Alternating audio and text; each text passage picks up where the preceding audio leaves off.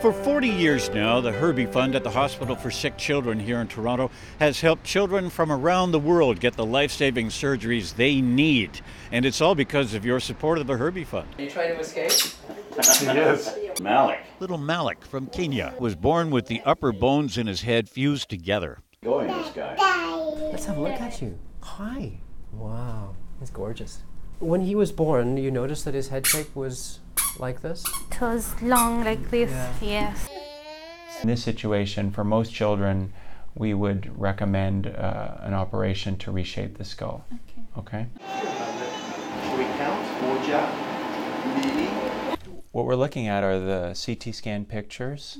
It looks like there's a ridge right there. So that is the premature fusion of that growth line that happened before he was born.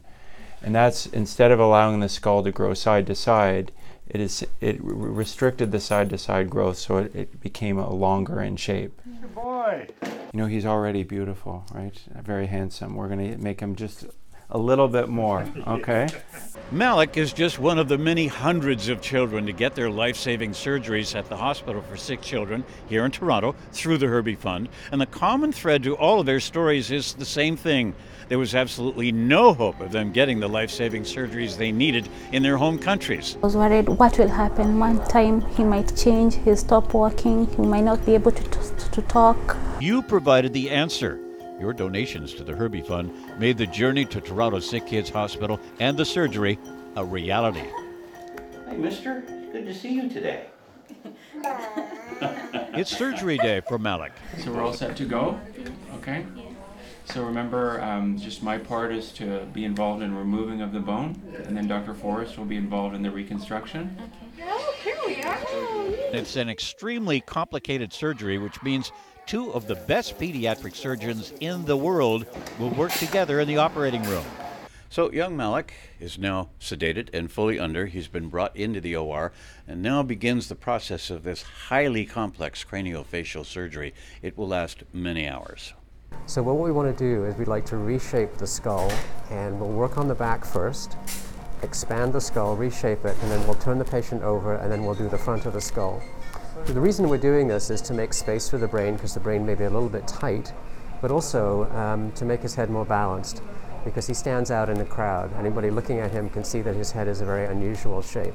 This can have a huge psychosocial impact on a child's well-being as they get older. In the covering of the brain, that's the dura. Yes.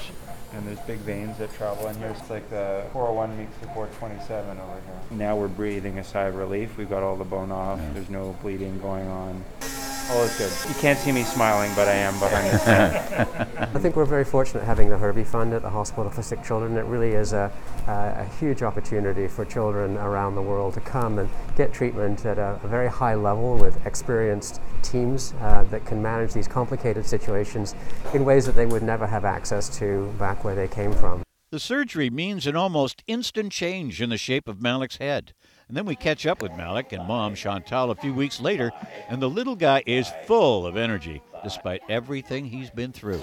I had doubts about it being like this round. I knew it's going to change, but not this. This is just great. Yeah. So everything's healed up really, really nicely. Yeah. Sorry, buddy. For us, and he's been a great patient. Is it a boost for you when you see the outcome and you know I love it. everything's going to be great? Yeah.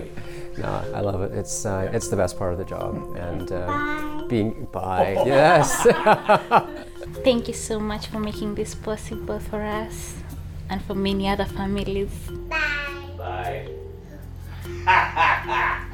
If you'd like to help kids like the ones we've shown you this week, please go online and make a donation at herbiefund.com and make a world of difference.